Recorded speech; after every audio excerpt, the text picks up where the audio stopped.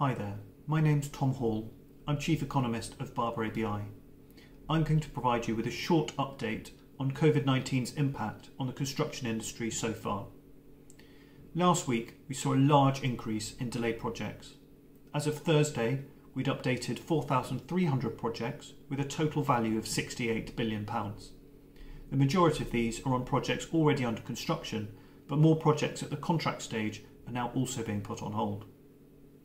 The residential sector is most impacted by site closures. However, in the last week, other sectors have been catching up, specifically the industrial and infrastructure sectors, and to a lesser extent the commercial, retail and leisure sectors. Across the UK, London and Scotland have seen the largest volume of delays due to the spread of the virus in London and the different Scottish Government policy. Again, however, last week saw other regions with large increases, especially the East Midlands, Yorkshire and the South East. Planning activity remains strong for now. New applications, decision updates and tenders remain strong.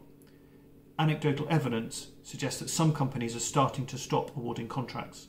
We'll be monitoring this carefully over the coming weeks and days. Finally, our research team are doing their utmost to respond to the situation. We're validating each project as we update it to ensure our information is accurate. In the meantime, we're committed to helping our clients best understand the market and manage their businesses in this difficult time. Please do contact us if we can help at all.